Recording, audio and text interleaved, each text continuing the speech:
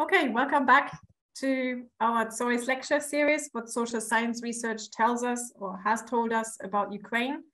We're running this weekly lecture series in cooperation with the Department of Social Sciences at Humboldt-Universität in Berlin. And tonight's speaker is Dr. Olga Onuch. She is an associate professor at the University of Manchester in the UK. And her talk will be on support for democracy and civic duty among Ukrainians, the basis for civic identity and civilian resistance. And she'll be presenting work in progress, but on very exciting, there will be very exciting new fresh data in her talk. And I'm very happy that she agreed to participate in this lecture series. I've personally known Ola for a very long time, and we cooperate on a number of Ukraine-related projects. And of course, it's always a pleasure to listen to your thoughts, to your analysis. And among Ola's wider research interests are the comparative study of protest, elections, migration, and identity in Eastern Europe and Latin America. And Ukraine, I think it is fair to say, has featured very prominently in her research. Her book, Mapping Mass Mobilization, Understanding Revolutionary Moments in Ukraine and Argentina, so comparing Ukraine in 2004 and Argentina in 2001, which was published by Palgrave in 2014. She presents a very detailed analysis of dynamics of how mass mobilization builds. And I think what is very special about this book and about her research in general is that it has a real intra-regional comparison built into it. And that is still very rare in this field. Ola is also the lead or the PI or co-I of many externally funded projects. I only mention a couple. She is the overall lead and ESRC PI of Mobilize. This is a project looking at the determinants of mobilization at home and abroad, analyzing the micro foundations of outmigration and mass protests. It is funded through the open research area. And in addition to the ESRC and Ola, we're happy to be involved as ZOiS on the German side as well. Ola is also the PI of the British Academy funded project Identity and Borders in Flux in the case of Ukraine. So this already, I think, is one part of what she presents today is also related to this project. And she's also, I'd like to mention, part of the research team that presented in this series last week when we heard about the Data for Ukraine project. And I also want to add that Ola is a very active commentator in the media, not only in war times, but also in more normal times on Ukraine and Eastern Europe. And she's consulted many governments, among them the Ukrainian and the UK government. So without further ado, Ola, the floor is yours. Thank you so much for participating in this series.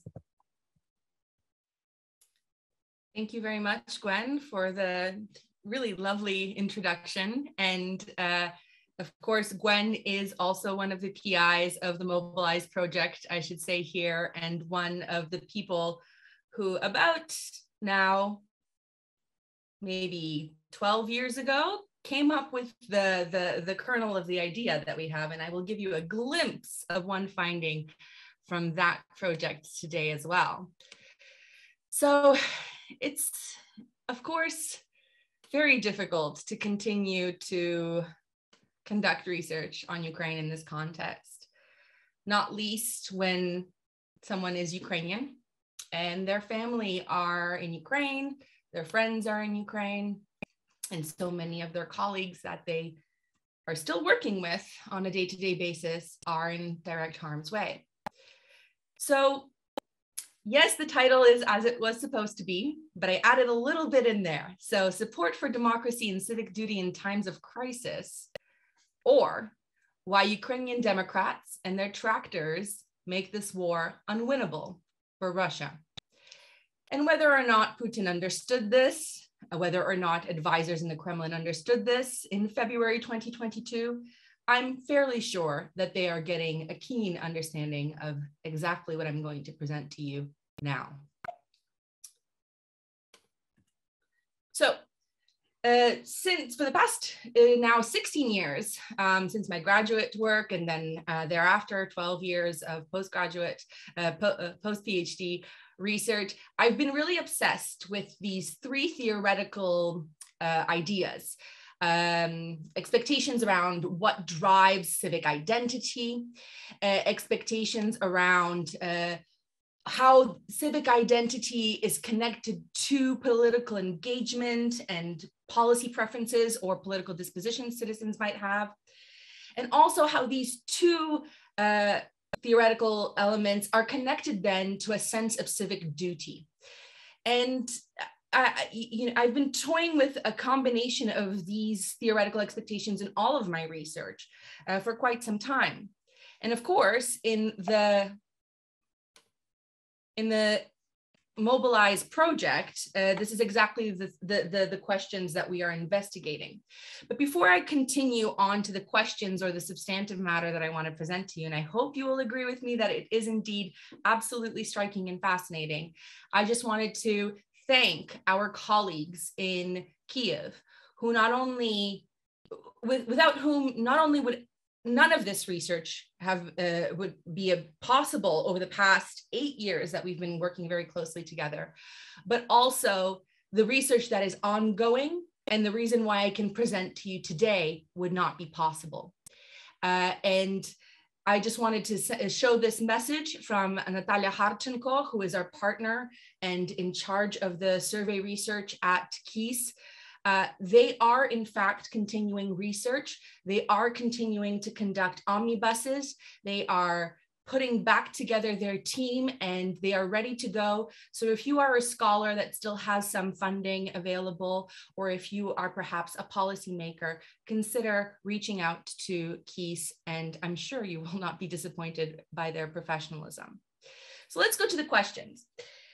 In 2019, when we started out the Mobilize project, we were really preoccupied with this idea: in times of crisis, do people exit or do they voice? Do they take this fight option and try to fight for their rights and fight for a better future, or do they flee? So when discontented, why do some people mobilize by protesting in the streets, while others mobilize by leaving the country? And we found some very interesting things in the first wave of our data, which we also collected in Ukraine. We found very clearly that there is a pattern whereby those who are Democrats and believe that the democratic system is best for their country are about just under 10% more likely to protest than not to protest. And in fact, those who do not believe that democracy is a good system, or we might consider them as not being Democrats, are about 4% less likely to engage in protest. And so what we do know is that democracy is connected to engagement, and being a Democrat is connected to engagement, whilst the absence of being a Democrat was connected to migration. We also found very interestingly that those who believe that there is a use to vote, that the vote is important, that there is something that the vote does that is influential, were also more likely to be protest participants, unsurprisingly. And those who thought there was no use to voting, they were more likely to decide to exit or flee the country. Similarly, those who tended to vote were also far more likely to want to protest should the situation necessitate. And those who did not vote were far more likely to want to leave the country. And finally, we found there was a very clear, no matter which way we sliced it, whether we looked at satisfaction with government, whether we looked at civic duty, whether we looked at vote or protest engagement in the past, whether we looked at indicators of trust, we found that repeatedly that political factors, those associated with pro-democracy positions, were more connected to engagement or protest or fight or voice. And economic factors, dissatisfaction specifically with the economy in one's country, were far more likely to drive the exit or flight options. So this is us in 2019. We think we have some interesting findings. And of course, then the pandemic happens. And we have to, at this moment, recalibrate everything we know and everything we think, not only about the exit and voice trade-off and dynamic, but also what would we now expect to happen in Ukraine? And what happens, of course, in Ukraine, as opposed to the other countries we study, which are Poland, Argentina, and Morocco, in Ukraine, the pandemic compounds already existing severe crises. So we have an ongoing economic crisis and near economic collapse. We have, of course, the ongoing war with Russia, specifically in the Donbass. And we have now this global health threat that is clearly presenting a huge issue for ordinary Ukrainians. So in 2020, really, the stage was set for a load of bad things to happen in Ukraine. People would not only see their livelihoods and their economic well-being decline, they would also be more likely to see their health prospects decline and perhaps have family members who would die. And they would continue to face the war threat personally or in the country as a whole. So the stage was set also because there was deeply polarizing and politically precarious context in Ukraine at the time. Following Zelensky's election, even though he won a landslide victory, his opponents continuously used very divisive and polarizing language. That, coupled with an ongoing tripartite crisis, we might expect citizens to turn away from democracy in these instances. We might expect citizens to turn away from democratic institutions and also from their civic duty. And perhaps this decline in civic duty and turning away from democracy would also result in their willingness to abandon the state and flee. And this is exactly what happened elsewhere, actually. Democracies across the globe saw support for democracy decline, saw trust in government crash, saw trust institutions also fall quite sharply. And in some cases, this is where we can be talking about the United Kingdom, we can be talking about the United States, but also across the region in Eastern Europe. Certainly in places like Poland, we saw a large portion of these factors decline in the view of ordinary citizens. In fact, Henry Hale, Volodymyr Kulik, and Gwen and myself, we wrote about this potential trade-off.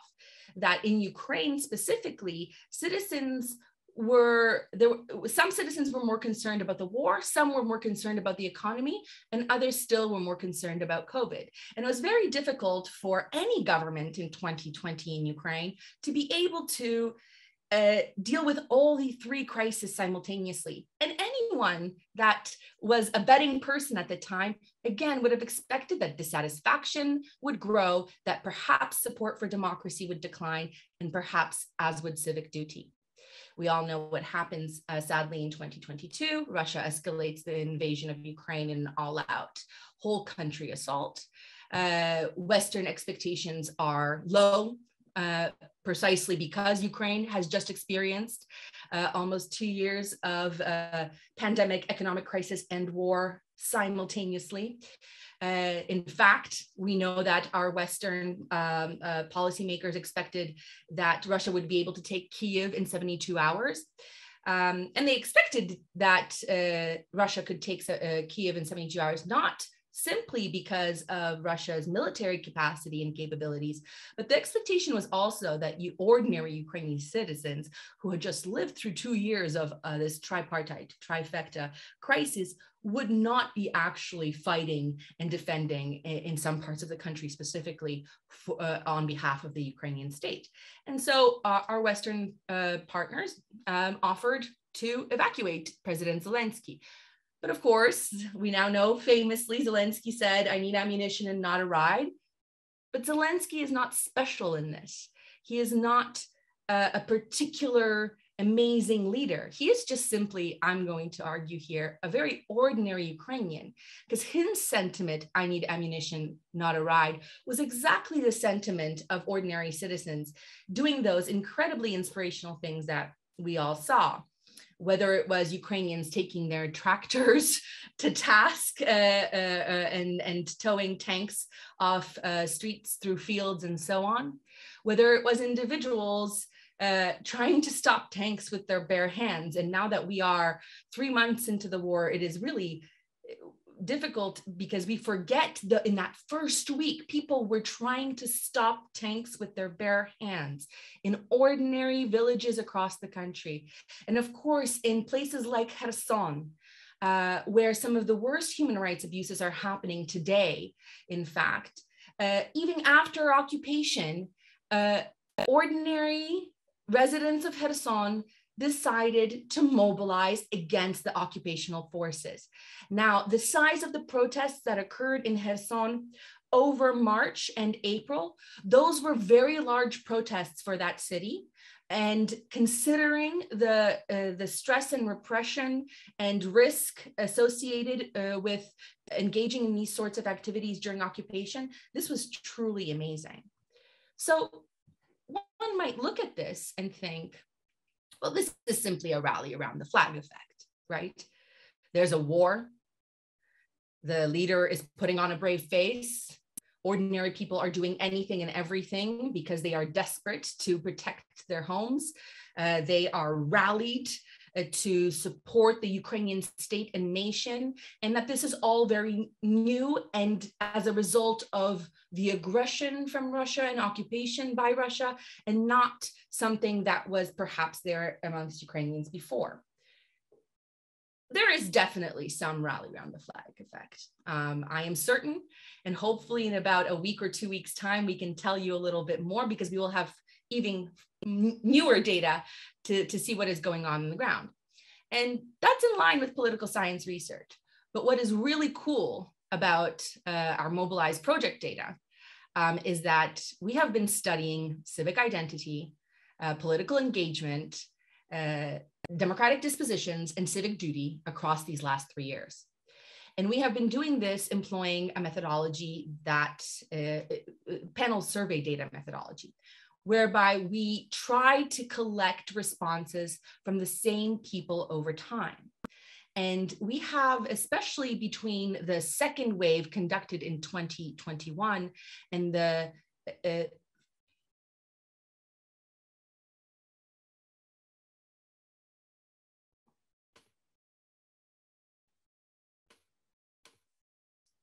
I'm sorry, I don't know what happened, but you all disappeared for a second. I hope this is still going okay and everything is recording properly.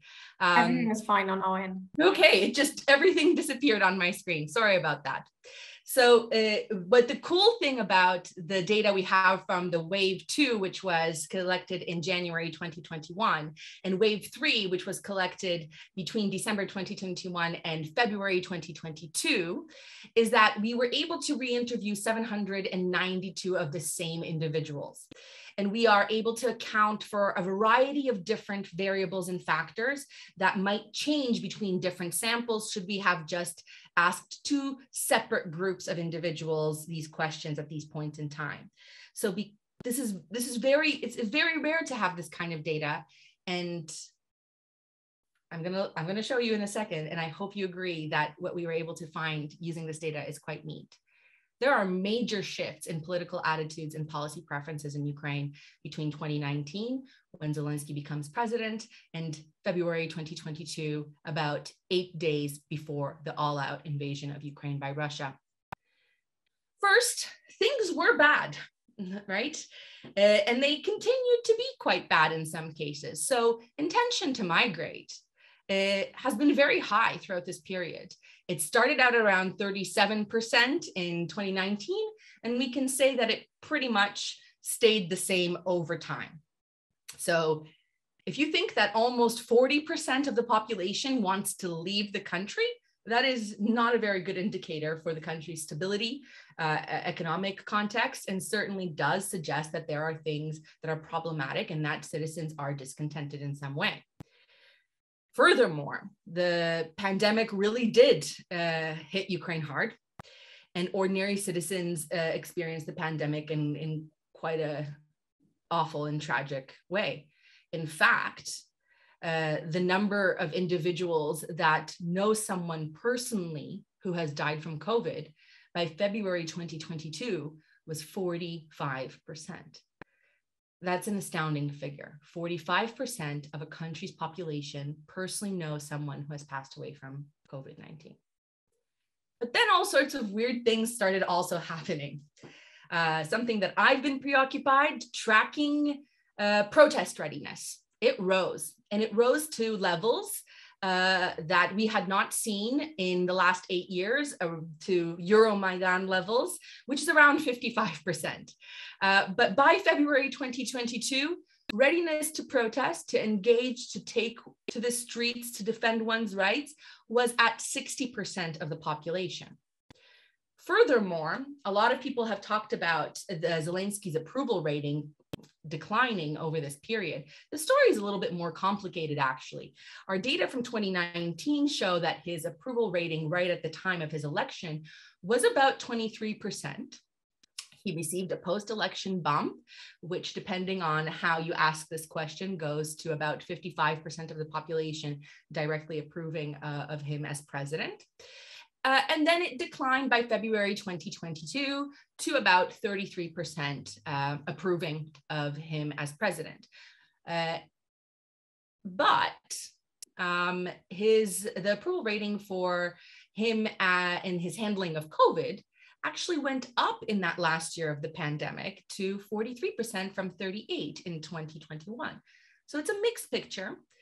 It certainly does not say that people were approving of Zelensky consistently over time at a very high rate, but it's not quite exactly what people were saying, at least colloquially. And if we compare this to past presidents, in fact, Zelensky's approval rating was much higher than all three of his predecessors at the same point in the presidency. So 3 years into the presidency, Poroshenko's, this is rating group data here on the left-hand side of your screen, the solid line, his approval rating fell to about 17%. 3 years in, after 2 years of pandemic, compounding 3 crises and so on, Zelensky's approval rating is at 33. So it's quite a great deal higher than his immediate predecessor, which would be most comparable because of the war context, had. And if you look at that red line, you can very clearly see that Zelensky's approval rating still was, by February 2022, although not very high, higher than what he actually started off with. Furthermore, and I found this to be quite shocking, to be perfectly frank, considering that the economy in the pandemic did not go very well at all, and there was no peace solution in the Donbass, dissatisfaction with the government declined. Although still very high in February 2022 at 56%, it declined from 68% in 2019. Furthermore, and I think those who study politics for quite extensively or compare specifically this indicator across Europe will find this beyond shocking. Trust in institutions is notoriously low in places like Ukraine. And it is still quite low in February 2022 at 18%, for instance, trust in national government. 13% as trust in political parties. But this trust has increased since 2019 with 8% and 5% respectively. So when it comes to trust in national government, there was a 10 percentage point rise between April 2019 and February 2022. And of course, we know NATO, support for NATO also continued to rise over this period.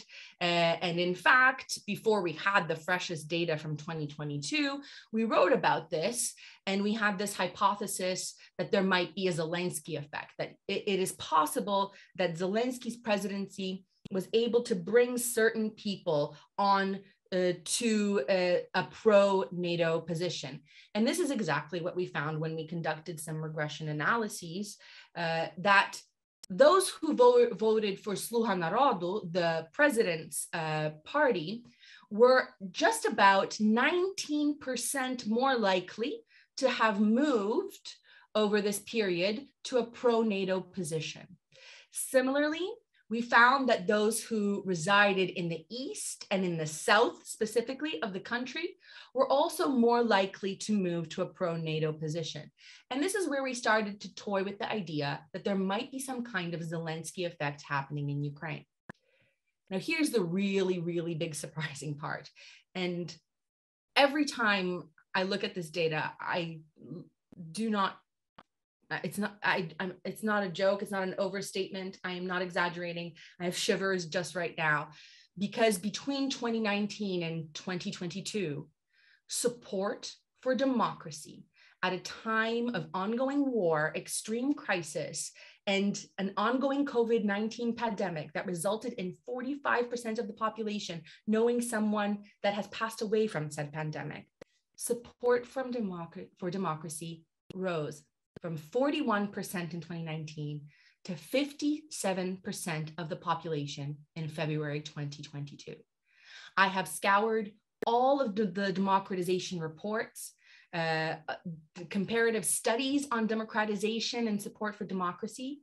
I cannot identify any other locality where there is such a large jump in support for democracy over a 3-year period.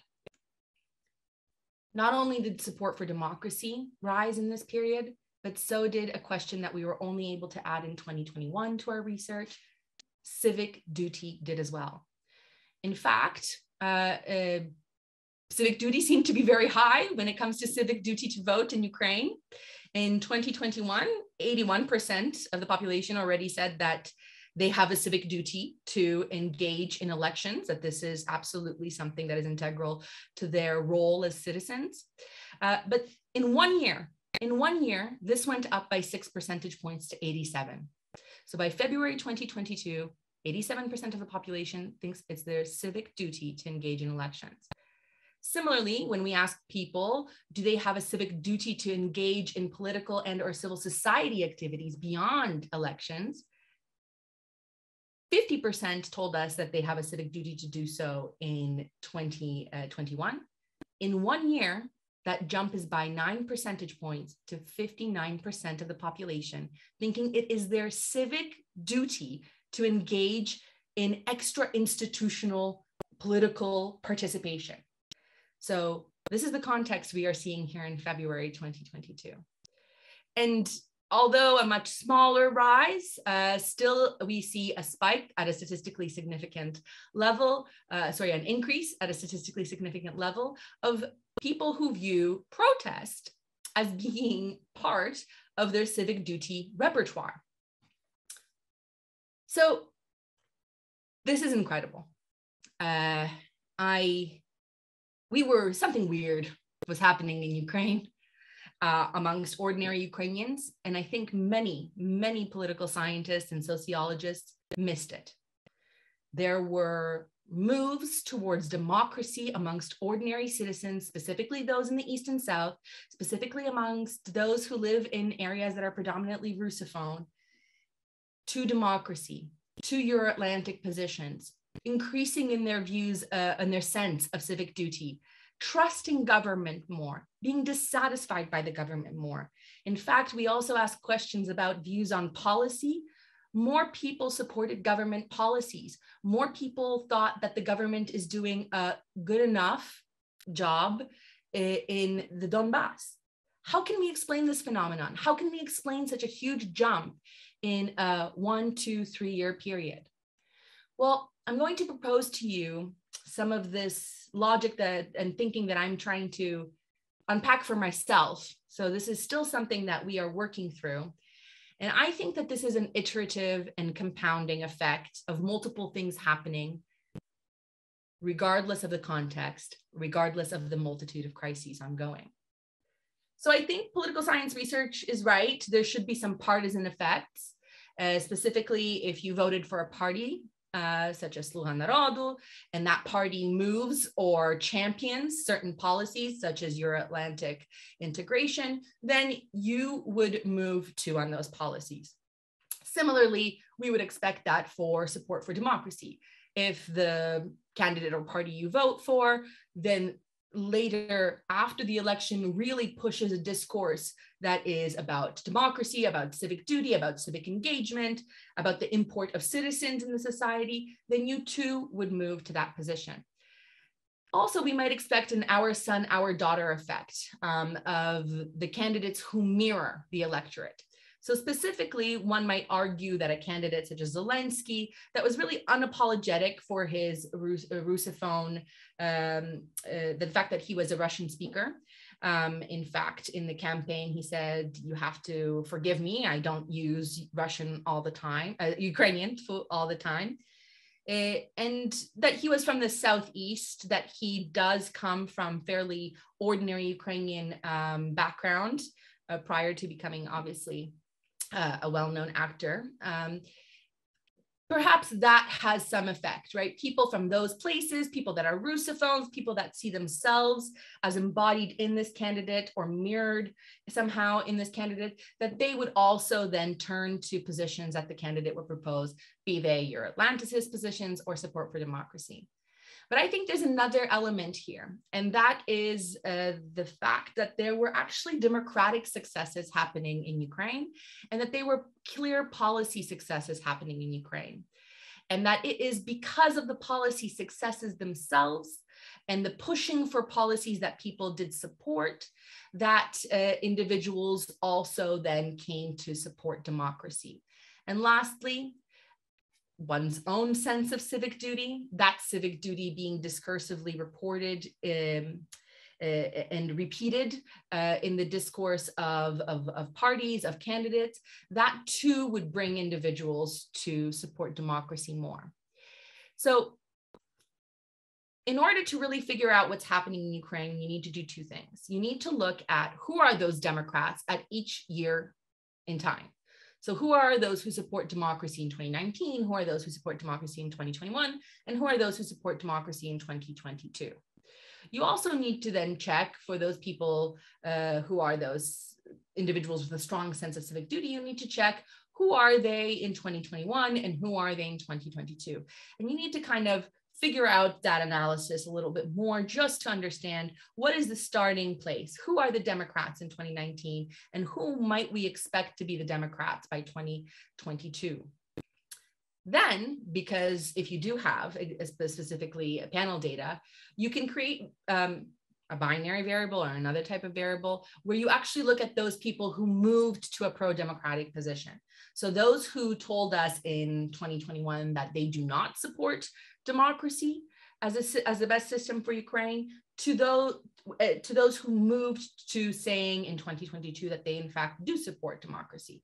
So why would somebody over a year's time change their position on democracy being the best system in Ukraine?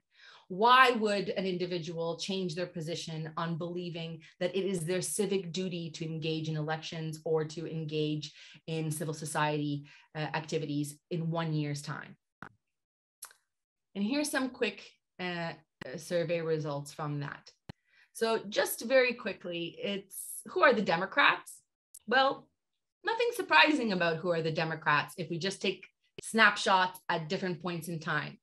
They are people who actually tended to vote for Petro Poroshenko, unsurprisingly, because Petro Poroshenko's electorate, that 25%, are very much based in a particular part of Western Ukraine, where we do know that there have been higher levels of Democrats over time and people that have pro-liberal and pro-Euro-Atlanticist dispositions and policy positions. They are also people, Democrats are also people who support Ukraine joining the EU. Again, not surprising because of the value alignment that might happen there. And Democrats are also people who tend to actually have a better family financial situation. They tend to be more middle class. Again, this is not surprising whatsoever, exactly what we would expect. Now, I'd like you to take a look at that dashed blue arrow. And that's the really interesting part here for our data. is that the Democrats have a very high sense of civic duty. Not surprising, but in fact, the level of one's civic duty is the most important predictor of being a Democrat. These things go hand in hand. But who are the people who move to democracy? Well, here's where it gets really interesting, I think. They were not Petro Poroshenko supporters. They were people who also came to support EU more. To support Ukraine joining the EU more. But they were also far more likely to be Sluha Narodu voters. So if you voted for Sluha Narodu in 2019, a servant of the people, Zelensky's party, the president's party, you were just about 11% more likely to become a Democrat. So having voted for Sluha Narodu, maintaining support also, which is something else I tested in the interim, drives the likelihood that you become a Democrat by February 2022. Another very interesting thing is that if you resided in Dnipropetrovsk Oblast, the locality from which Zelensky is from, you were also about 13% more likely to become a Democrat. And in fact, only Lvivska Oblast, the far west oblast of the country, where we do have a great deal of Poroshenko supporters, for instance, was the only other oblast where we saw a positive correlation to becoming a Democrat. So people who were from Zelensky's home oblast were more likely to become Democrats. It's fascinating, and it's clearly suggesting that there is some Sluha Narodu, Zelensky post-election effect happening. So how do we explain this? Well, let's go back to the things I said. I really do think there is an iterative compounding process that we have seen, but we have not been paying attention to in Ukraine over the last 3 years. One, democracy has repeatedly shown ordinary citizens of Ukraine that it's working and that citizens' engagement in democracy leads to the ends that they want, whether it was with the Euromaidan in 2014 and the 2 very successful peaceful elections across the country in 2019, be they the presidential elections that brought Petro Poroshenko into the presidency, or later in the fall, the parliamentary elections. These were not polarizing elections. These were not elections that were fraudulent. These were fairly democratic, reasonably free and fair, and produced results that the general population could be in agreement with. When things started to not go so well, perhaps towards the end of the Poroshenko presidency, there might have been a fear that the 2019 elections would not produce the same result, that there might be some fraud, that the result will not be held up by the political elite, or that there might be some intense polarization of the country as we have seen in the past. And in fact, that's not what happened. We saw a rallying of voters. We saw a fairly peaceful election that was free and fair, that resulted in, well, what the broad majority of the country wanted. And then this is followed up by an equally free and fair and fairly liberal democratic election yet again for the parliament in 2019. Moreover, after such a landslide win by Zelensky and full control of parliament by his party, quite frankly, with the ability to pass almost any bill, Zelensky simply implements the successful policies of his predecessor, as well as other policies that he campaigned on. So what we see in this period is that democracy works. Citizens get what they voted for, and politicians implement what they said they would. Zelensky's first 3 years of the presidency have been successful, and I think not enough people talk about this. He continued the most important policies of his predecessor and those that were highly popular amongst the opposition. negotiated a prisoner release that was seen to be impossible, according to Poroshenko insiders, managed to pass nedotkaniist, or deputy immunity, and passed land reforms, something that every single one of the predecessors, every single president to date tried to do, but could not get done in parliament.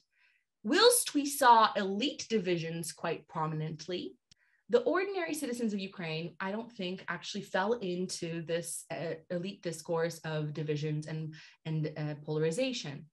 So they were convinced democracy works. Secondly, discursively, Zelensky did not decide to retaliate constantly once he became president. He instead really decided to lean into his own Ukrainization, one might say. And he repeatedly used a narrative of unity. So I've done some extensive discourse analysis of his speeches as president, and repeatedly he uses civic symbolism throughout his speeches. This is not something that just starts when the war begins. This is in fact something that we see from his inauguration speech, where he talks about Ukrainians' European values as Europe not being somewhere out there, but being in the hearts and minds of ordinary Ukrainians, to his pandemic era speeches, where he talked about, he linked protecting oneself with protecting one's country, one's nation, specifically the Ukrainian nation. So he ended almost every single one of his pandemic speeches with something akin to, let's take care of ourselves, let's take care of others around us, let's protect Ukraine. Now, this is very different from what we saw in the United Kingdom. I believe it was stay home, save lives, protect the NHS. There's clearly a discursive, maybe it's populist in nature, perhaps, but clear decision to link the safety of individuals and their loved ones to the safety of Ukraine. And then there's this mirroring effect, right? We know that he never shied away from switching between Ukrainian and Russian language, using surjik in his speeches at times when he felt it was appropriate, but also talking about his upbringing in the southeast of Ukraine and different symbols that may or may not be connecting to different types of electorate in Ukraine as well. So you might have been paying attention quite intensely to his speeches since February 24th, but I urge you to take a look at some of the videos of his speeches prior, but also some of the content of his show, Serving for the People, and the videos of his troop skits from Kvartal. Sometimes the humor is not the sort of humor that I particularly enjoy. I would say not even sometimes, more frequently than not. But going back in time now, listening to, watching, and reading, where possible, the transcript, this discourse of civic duty, of speaking Russian, yet being a patriot, of being from the East, yet being a patriot, of wanting to be in Europe, in the European Union, of wanting to be part of even alliances that protect Ukraine, is something that comes repeatedly in those skits and in that show. So I guess those ordinary Ukrainians who were watching the skits or watching television show saw that over time, then saw that in his campaign speeches, and then saw that actually play out in real time in the policies and the activities of his presidency. The image at the bottom of your screen right there is actually a skit. Again, not in the jokes, some of them are, well, no need to say what kind. But the whole skit is about actually Cossacks writing a letter to you-know-who, Mr. Putin, and using very traditional Ukrainian symbolism throughout the whole skit, references to particular historical moments in Ukraine that are tied to civic statehood. They really get a very interesting civic and state-centered message across. So I hope you agree with me that it is absolutely fascinating that support for democracy increased among Ukrainians in this short period of time. I hope you will agree with me that it is fascinating that it is precisely those people in the southeast of the country who perhaps were not central to the imaginaries of what it means to be a Ukrainian citizen in other periods of other presidencies. And I'm pretty sure you agree with me that it is exactly what we are seeing play out in the steppes and in the streets of Ukraine today. And I think it's because ordinary citizens and Zelensky, perhaps in his multitude of speeches, understood that there is no need to think meagerly, that Ukrainians are capable of a great deal more, only if they are shown by their political elite that in fact the political elite will implement that which they voted for. So in a final remark, in a recent video, about a month ago, Zelensky was doing his evening address, and he was reprimanding certain politicians for encouraging suggestions about what territory should be given up by Ukraine to find peace. In fact, he was making a claim as to potential acts of treason that some politicians were either in the process of committing or thinking of doing so. And it was also the night where Lina Kostenko's, I believe, 92nd birthday was taking place. Lina Kostenko is a very famous poet in Ukraine. She is also one of the most famous dissidents from the 1960s onwards. And her poetry is something that sits in the hearts of many Ukrainians. And in his speech, trying to convince these political elite not to, in effect, commit treason, he cited Lina Kostenko's poem. There is no need to think meagerly. Immortality is still here. Some tested like a grain will fall into the ground. An artist doesn't need awards. Destiny rewards him. And this is the most important line. When one has a nation, she is a person. And then he continues in his speech that Ukrainians don't think meagerly. We have a nation. So I think that's where I'll end.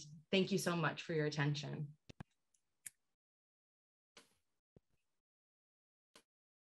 Thank you so much, Ola, for such a also wide-ranging talk now, and so much interesting and very recent data as well. I think you make us think about a lot of different things. There are some questions in the chat already, but maybe to stick, first of all, maybe to the data you presented, I start with one question by Fabian. Could you speak more about the representativeness of your survey data? Maybe a little bit more about the data collection. I think you had it on a slide, but maybe it's worth talking a little bit more about this, and also maybe how it was replenished. Yes, maybe we start with that. Right, so our survey data is each individual wave is nationally representative in nature. And we also, in the first two waves, we also oversampled in large urban centers across the country. But all of our data is then later weighted to the population to, again, make sure that it is indeed representative in the analyses. So what we did in wave one is we collected 2,000 survey interviews with 2,000 individuals.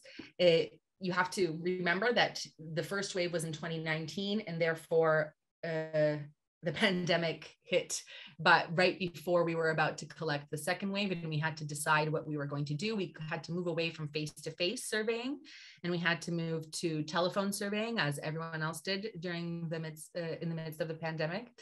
Because of that, our mode did change from wave one to wave two. We were able to re-interview just over, I believe, 600 individuals from the first wave. And then we replenished that second wave to be nationally representative yet again to 1,600 individuals. And then when we conducted the third wave, once again, we were able to re-interview 792 individuals from the second wave and just under 260, I believe, from the first wave.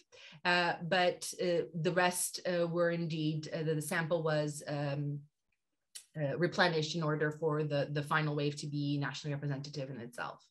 Does that answer the question? It does. Thank you. I think that's it was on a slide, but it was quick. So I think it's a relevant question. And Volodya asks about your emphasis on policy successes, and you said that greater support for democracy was in part due to policy successes, and he wants to know, can one actually prove this? Is there more information on that? Are there real sort of positively correlated things? And he mentions, for example, how about land reform? Would you say that New Democracy supporters also tend to support this reform? Maybe that is quite specific, but maybe you can add a bit more on policy success, which I think is also thought about it as you were talking. How does that fit with, nevertheless, Zelensky's popularity declining? You know, you said it's not as bad as Poroshenko's decline in popularity, but nevertheless, how do you kind of match sort of maybe, I think it's more also still a hypothesis, is it policy success or what is it? There's more democracy support, but nevertheless and you link it to him as a Zelensky effect, but his popularity nevertheless has somewhat declined. So maybe you can answer both those things or share your views on this. It probably requires more research as well. Right. So there's two things. We in all the models that I presented, we include positions on NATO policy and EU policy and whether or not people see that as linked to Zelensky, we've shown in other papers. So we know that people's views on Zelensky's position on NATO and on Ukraine and on Euro integration is seen as positive amongst most people, and the actions that he took in the time related to that. The other policy that we ask concretely for is policy around support of individuals in the Donbass.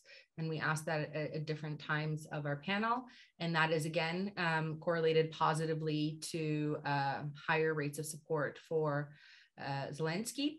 I think, Volodya, I think it's a little, we didn't ask all the questions. We should have asked more questions about land reform and on decentralization. And nedotorkanность, I think that was a huge miss for us, that we don't have a question on the immunity of deputies. And that, I think, is something that many ordinary citizens saw as a huge success. And quite frankly, a major promise of Zelensky's campaign. We did not ask that question specifically. Why? I honestly couldn't tell you why right now, because when you compile these 80 question-long questionnaires, there's so many things that go into the deliberations, as you know yourself. I wish we had that more directly. Some of the evidence that I am scraping and gathering about the policy support or on the perception of policy success is through other means. There's other data that would confirm that people saw some concrete policies very positively. There's other people's surveys that would suggest this, and I hope in the future I can publicly include that in a talk or paper.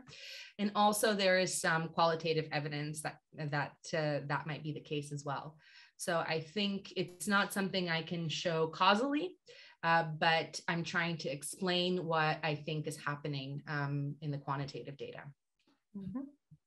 Thank you. And Larissa is asking, did you consider the impact of war or also the threat of even bigger war on the rise on the rise in support for democracy, sort of taking into account the significant jump in support between 21 and 22? And there is already an increased threat from Russia. So does that threat explain perhaps some of that rise in that period? So two things. We can test for that exactly and I'll explain how we can do so. But more importantly, our rise, the first big jump, happens actually between 2019 and 2021. So What we are seeing very clearly, and again, I'm trying to get other sources on data about supportive democracy from KIS, our partners, as well as from other colleagues that might have asked the same question prior to 2019. My hunch is that there is an increase over a few years, actually. But so far, the biggest jump was actually between 2019 and 2021.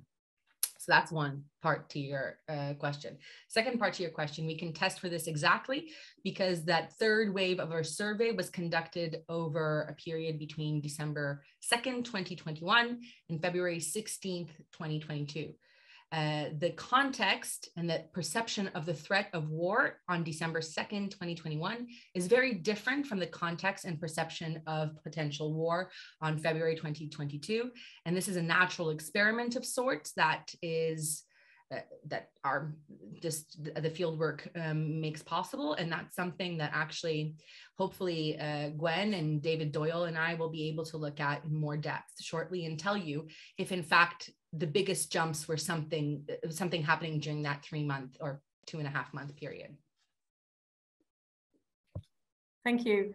There's a question, actually 2 people asking interrelated questions. Mikhailo is asking, there seems to be a tendency in Zelensky's closest circle towards a version of authoritarianism. Do you see support for such a shift among servant of the people voters who previously shifted to the more democratic profile? I mean, maybe there's sort of quite a lot packed into that question, but maybe it reiterates that some of the, maybe even the style in which decisions were kind of made, implemented, and because of also having an absolute majority in parliament, if I flesh out this question a bit, there was certainly kind of that type of discourse as well. I mean, now we're clearly talking about the period before the war.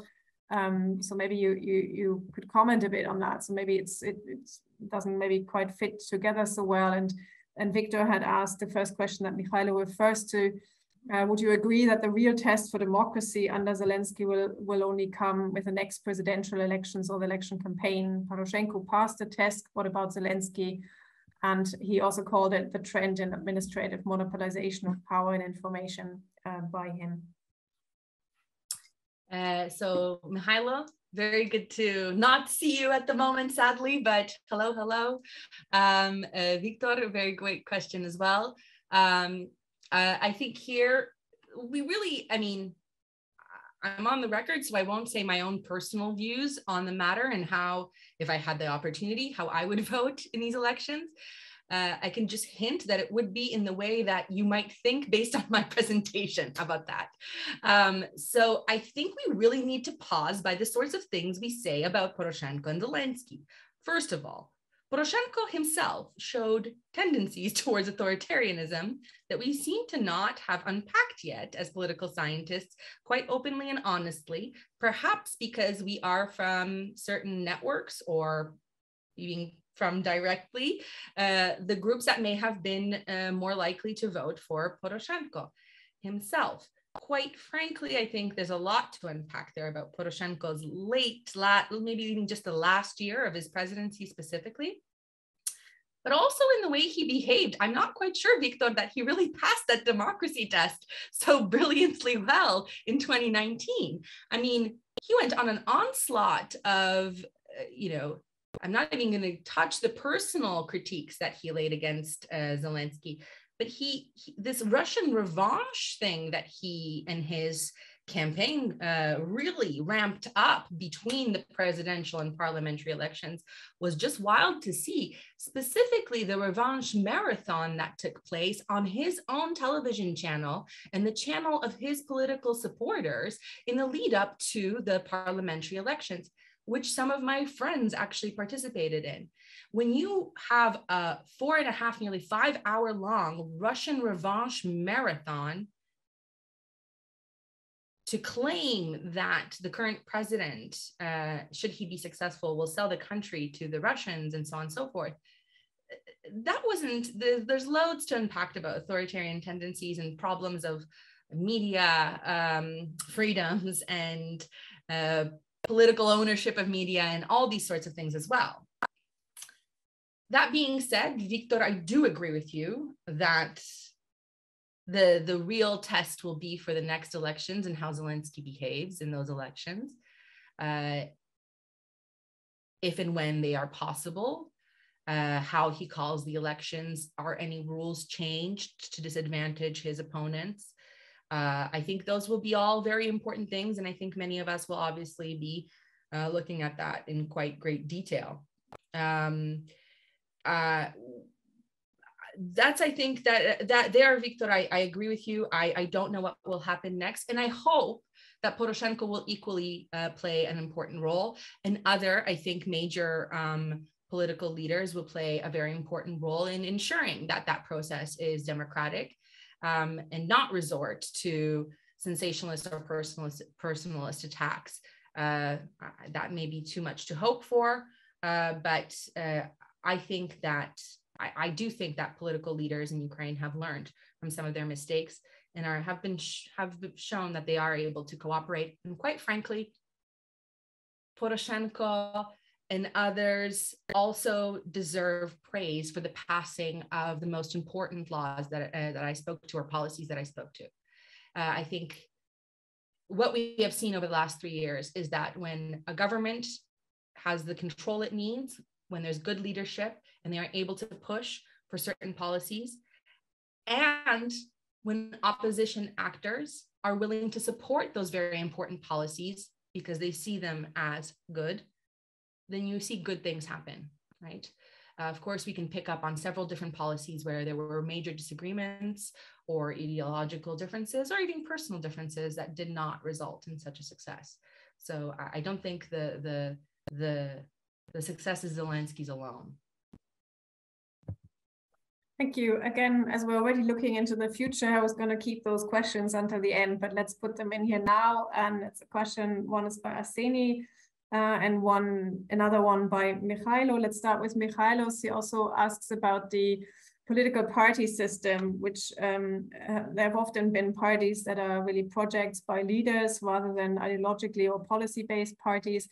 According to Lipset and Rocken, revolutions and wars can bring about new cleavages. What might this mean for Ukraine going forward? And Arseny had asked more specifically what this also means for leftist parties or social democratic values, if you'd like to speculate on this.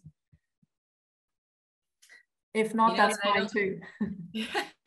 And Mikhailo knows as well, I do not like to speculate on anything that I don't have clear evidence and data to back it up. I save those for private conversations.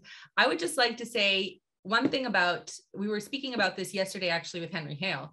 If you look at support for different parties over time in our data, it's quite stable. And that's really interesting. There are some bumps here and there, potential moves. And of course, around an election, there will be some shifting. But over this last 3-year period, we see a lot of stability, which is suggesting that the party system in Ukraine is actually becoming a little bit more stable than we saw it in previous years. To give you an example, if you look at the first 3 years of Poroshenko's presidency, you do not actually see the same level of stability in support for the top 5 political parties as you do in the last 3 years. So that's interesting.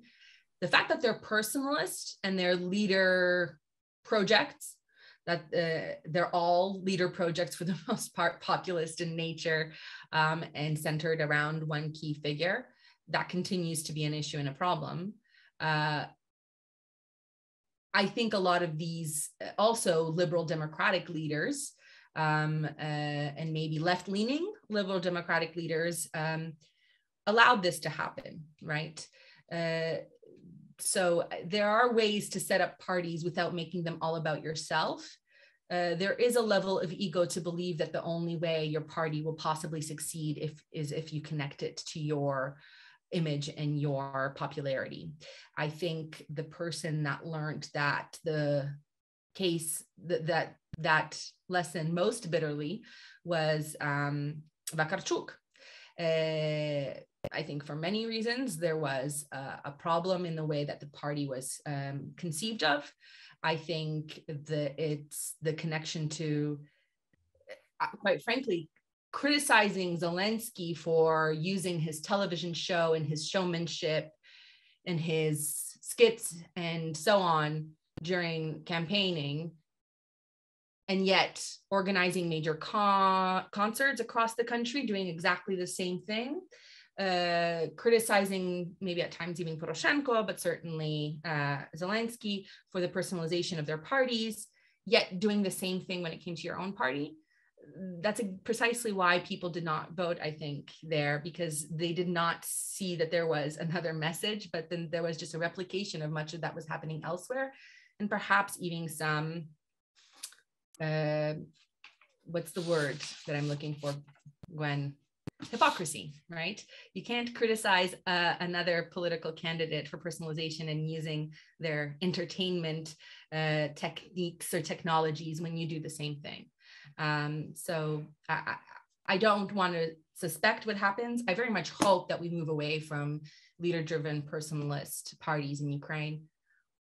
Maybe some of the parties that exist can turn into non-person, non-leader, non-ego parties. And maybe that is where they will go in the future. Thank you, Ola.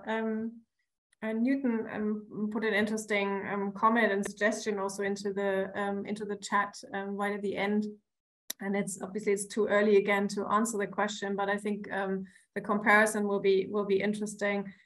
So the question is sort of how long lasting the support for pro-democracy or civic engagement will be, and kind of there's other literature, and there's one example posted in the chat here on kind of war exposure and what that does to civic engagement. But I think we unless you want to comment on this already, I don't know if you know the particular piece quoted, if you want to refer to that, or we just take it as a suggestion for future research.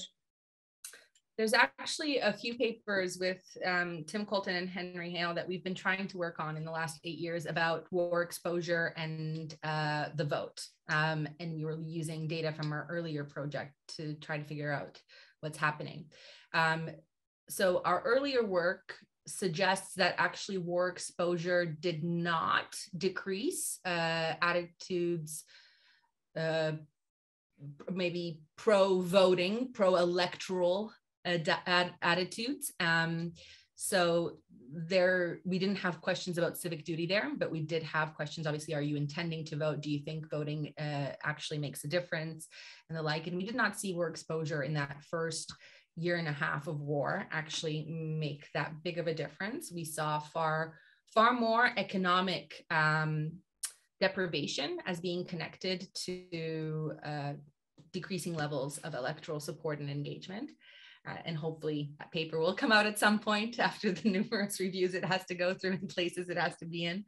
But this is where I don't know what will happen in the future when it comes to Ukraine. This is a very different war context than, of course, the one we were talking about in 2015 or so. I watch the context as it unfolds and the types of state-centric and nationalist language that is being used by different political leaders and actors. And I very much hope that the political leadership continues to tread lightly when it comes to some of these things, because I think it's very easy in a war context to change the discourse of what it means to be a citizen, to change the discourse of what it means to be a good citizen. And if anything, we have seen over the last 3 years that it became clear that good citizens of Ukraine exist and engage and think very positively and not meagerly across all corners of Ukraine. And they might be speaking different languages, and they might have different preferences on some policies, in fact, but their patriotism is unquestioned. And I hope that continues, and that the political leadership in Ukraine continues with this civic-centered discourse and not focuses on ethno-linguistic or ethno-national differences and distinctions amongst the Ukrainian electorate.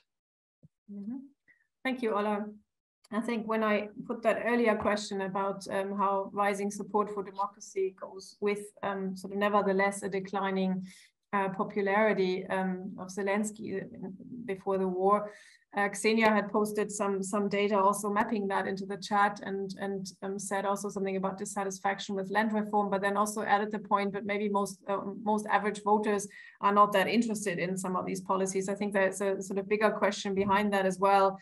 So how we capture sort of this engagement again, or interest in politics, or what we can draw from that. And maybe I can add another question of mine to that. I mean, you highlighted that the effect is strongest in Dnipropetrovsk, but then also in Lviv and or Oblast. And if you could sort of say a little bit more about either your hunch or what you can already see in the data, why in those two? I mean, in one case, clearly it is Zelensky's region, the other one very clearly is not.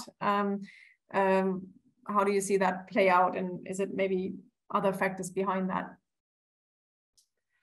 So I think when it comes to Lviv, if we're looking just at who moved to support democracy, right? That's the who moved to support democracy. There's nothing that surprises me about the fact that those who reside in Lviv, a place where the broad majority of Ukrainian Democrats, one might say, reside in any given survey, right? That those who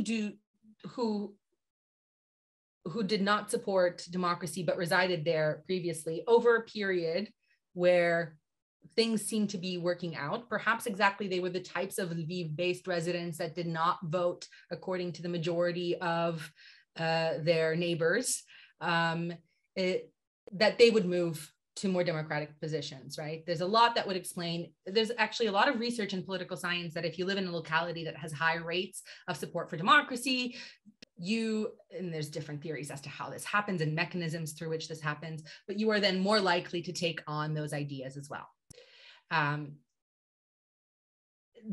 That's how I would think about Lviv personally. There's more analyses that we can do there, but I was surprised that I didn't see shifts in other places that were very clear. But what this suggests is that it's because it's a very large shift across the country, that there are shifts in a lot of places happening. So oftentimes when it comes to understanding and analyzing Ukraine, we look to, okay, so is it in a particular region? Okay, so is it amongst a particular linguistic group? By the way, all of these analyses do not show that any linguistic group was more or less likely to shift on this. But that's not the answer here. The answer is that on average, across different localities across Ukraine, people shifted to pro-democracy positions. And that's why we have to look to other explanations and try to make sense of them. And I think people can put forward other hypotheses as to why this is the case. And I'm open to that, certainly open to that. But we then have to try to somehow prove it. And that's the most tricky bit in hindsight, how to prove it, right? When you didn't ask those questions or you don't have that focus group data or whatever it is that you need.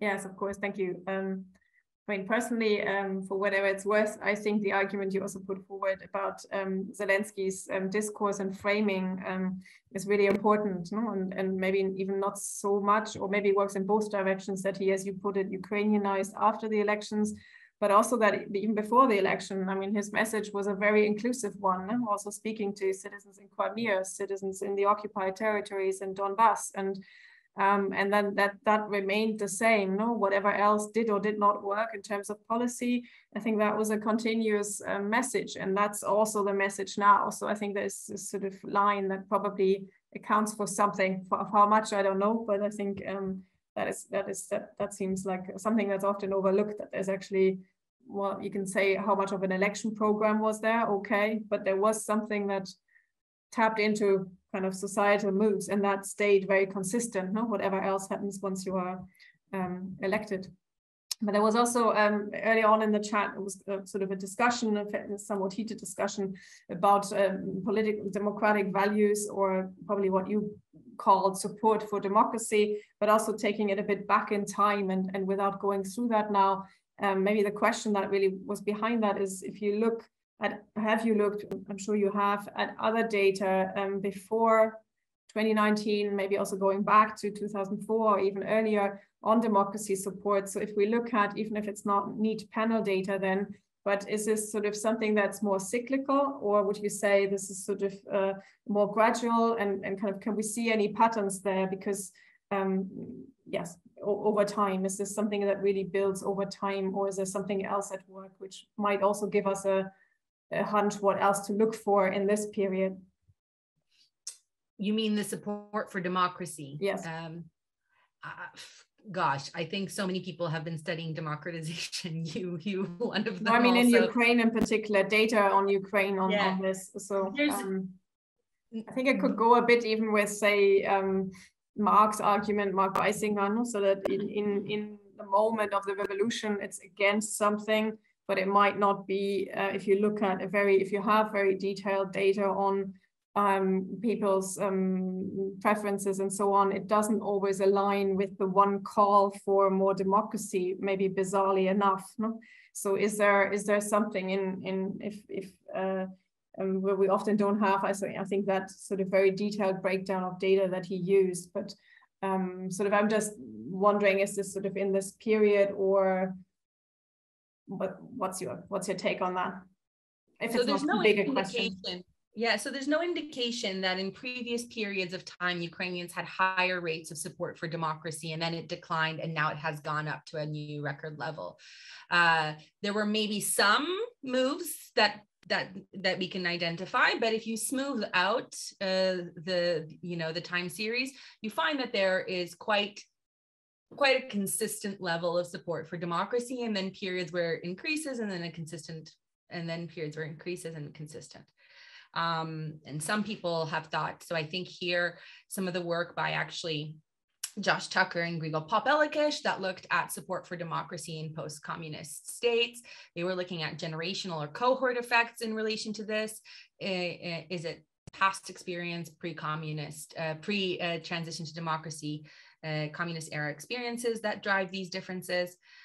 So I think there's interesting stuff there, but I see no evidence that, and it wasn't after the Orange Revolution, it was very much after Yushchenko's presidency that some people suggested there was an increase in the dissatisfaction with government and a general, I think, stepping away from politics amongst many voters. There's data to suggest that, but there's not data to suggest that there was a massive drop in support for democracy or democratic values.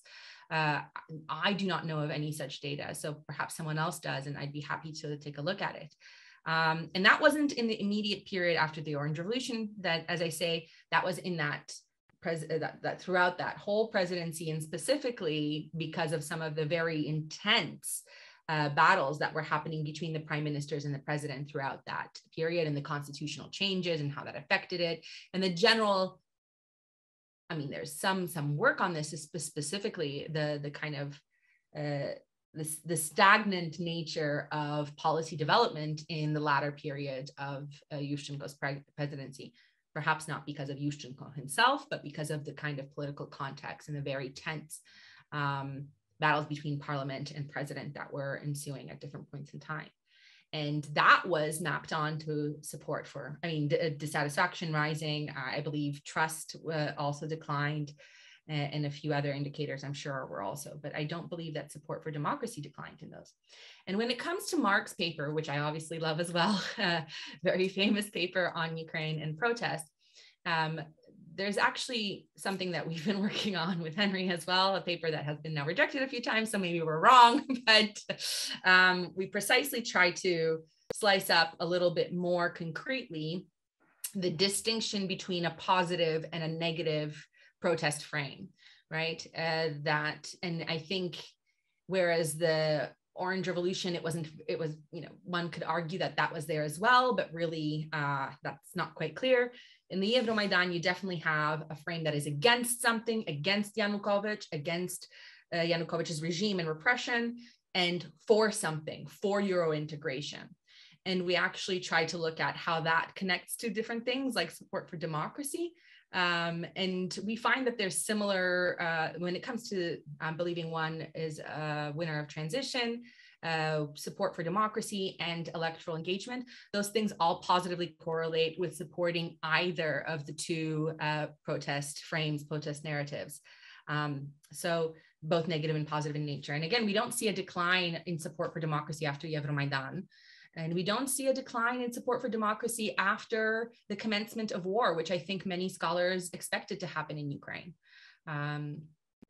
So I'm not trying to paint the rosiest of rosy pictures in Ukraine, but I think there's something more interesting happening there in the 8 years that perhaps we haven't been paying attention to. Mm-hmm. Yeah, you made that case very well. We take another couple of questions, and Harold is asking if you could say a little bit more about the category of those who do not support democracy. Are those anti-democrats? Are they people who don't believe in the existing democratic institutions? So this also revolves around what it means or what people connect with the term democracy. Is it about democratic institutions, civic activism, something else? I'm sure you're going to say, I wish we had more questions, but I leave the answer to you. So let's just be clear what that survey item includes. It's a very famous survey item. It is the most used survey item for asking people their preferences on different political systems. And also it's a survey item that has counterparts of other survey items that are very similar to it. So many people have asked this sort of question in slightly different ways, but nonetheless, with all of its imperfections, it is a two-part or three-part survey item almost everywhere. And it starts off with there's usually a preamble, and then the respondent is asked, with which of the following statements do you agree most? Or on a scale of 1 to whatever, which of the following statement, do you agree with the following statement? So the first statement is democracy is preferable to any other kind of government. And that is internationally, whether it's in World Values Survey, I believe, or other, this is more or less the way that it's asked. And the question is very much on a democratic system for government for one's country. Then in a separate statement, individuals are asked again with they agree or disagree with the statement or on a scale. Under some circumstances, an authoritarian government can be preferable to a democratic one. Another version of this question is about strong man in the past, now strong leadership in today's context. And the third statement of this three-part survey item is for people like me, it doesn't matter whether we have a democratic or non-democratic regime. So in our survey, we ask people to tell us which do they agree with most. Democracy is preferable to any other kind of government. Under some circumstances, an authoritarian government can be preferable to a democratic one. Or for people like me, it doesn't matter whether we have a democracy or non-democracy. So those who are non-democrats, Fabienne, that 40% is a combination, in fact, of under some circumstances, and for people like me, it doesn't matter. But let me show you exactly right now, because it was in the slide. I said so much so quickly. So the black dotted line, the second to the bottom line here. We can't see your screen yet. Oh, you can't see my screen? No. That's twice that happened. And now you can. Yes, now we can. So here, the black dotted line, second to the bottom here, that goes from 16% to 12% in the period between 2019 and 2022. Those are the people who believe that an authoritarian system of government is preferable to a democratic one, right? So if you really want to be, I think, quite unfair to these individuals, to be perfectly honest, you might call them authoritarians, and some people have in their scholarly work. Then the gray dashed line right here are the people that say, for people like me, it doesn't matter whether I live in a democratic or non-democratic system or regime. So if you can see over the time period, and then finally, sorry, that gray dotted line, that is the very bottom line here, that goes from 19% in 2019 to 7% in 2022, those are the people who either selected hard to say or they refused to answer this question point blank.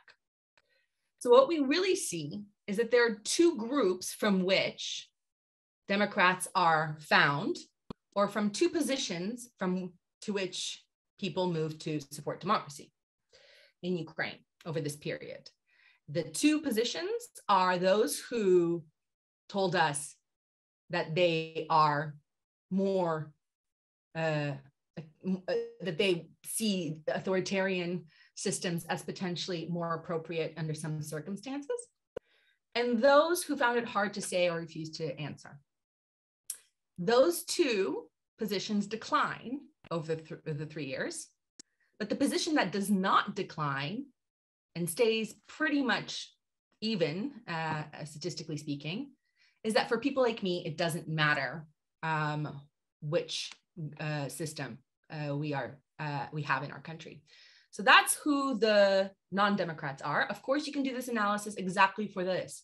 You can look at those quote unquote authoritarians over time and see how they change and why they change over time. And if there are any people who become more move to authoritarianism, that is also possible. It's not something that I haven't checked in our data extensively yet. But yes, that's the breakdown. And the dependent variable, which I think is the clearest when it comes to these sort of statistical analyses, is a binary dummy, whereby the one is denoted by all those who declare a pro-democratic position, and the 0 is all others, rather than deciding that those who answered hard to say are, should be discounted from the analysis. I think they shouldn't, precisely because we see that is where the movement is happening from over this period. Okay, thank you. The last is really a comment, not a question. You can decide if you want to still say a sentence on that, but I think it's a part of a bigger talk. Fabian is saying that he finds it interesting, or reminds us again of what you showed, that support for democracy is up, sense of civic duty, but nevertheless 40% want to leave. And then it ends with, I'm very interested in the next survey results or the next analysis. I think that would be too much for you to explain all of that. I don't know if you want a minute to kind of, I think it goes to the heart also of the Mobilize project of who wants to leave and who wants to say something in a country in a particular context. So I think we just leave it as a final comment, that there's more to analyze, or you're opening your mouth. Maybe you want to say something on it. Well, it depends if you want us to preview what is coming in the findings of the Mobilize project. Why not? I think so. Two things, Fabian. I think you pointed out something that's very important. Wanting to leave on February 16th may or may not be the same as leaving now. So we cannot compare these two things side by side. But you are right that a lot of people wanted to leave. In fact, almost 40% of the population. The question, to be clear, is not wanting to leave, but if I had the opportunity, I would, right? So that's a little bit different from direct, I want to leave today or tomorrow or the next week. But I hate to break it to everyone, at least until this all-out invasion and extension of Russian war in Ukraine occurred on February 24th. Political drivers were more correlated, and I checked the data, Gwen, it doesn't change. So I think we see more people willing to protest because we also see more Democrats. If you recall, those who intend or are ready to protest were also more likely to be Democrats. So we're going to see some endogeneity happening in our research, but we don't see more people who actually believe, and this is the real cool thing in our data and really weird, we don't see people who believe that the economic situation is worse. We actually see more people telling us that their economic situation is better over the period of the last 3 years, which we have to ask these Ukrainians if you're taking this don't think meagerly thing to extremes, because people are evaluating their personal financial situations and the economic circumstances of the country better over time. So with that opening a new can of worms, I will end there. Thank you so much, Ola. Thank you for a fantastic talk and for answering so many and very wide-ranging questions on that. So we'll of course have you back and back at ZOiS, and hopefully also in person before long. But thank you so much to that you participated in this among all the other 1 million things you're currently doing in various locations. So thank you very much. And I'd just like to also refer you to the fact that, of course, the series continues. And next Thursday at the same time, 5:30 Central European Time, we have John O'Loughlin from the University of Colorado and Gerard Toll from Virginia Tech talk about the perils and benefits of surveying in a conflict zone, or maybe we should say a war zone, cautionary tales and results from Donbass 2020 to 2022. So I hope to also see some of you listening in today, commenting, asking questions again then. There are many thank yous to you, Ola. I hope you've seen that in the chat. That's been actually lovely about the series so far. I think it's the first one that I attend or am part of, where so many people are very also nice in thanking the speakers in the chat. So without further ado then, let's close the session here for today. Thank you so much again, and see you hopefully again at the next sessions. Bye-bye. Thank you for having me.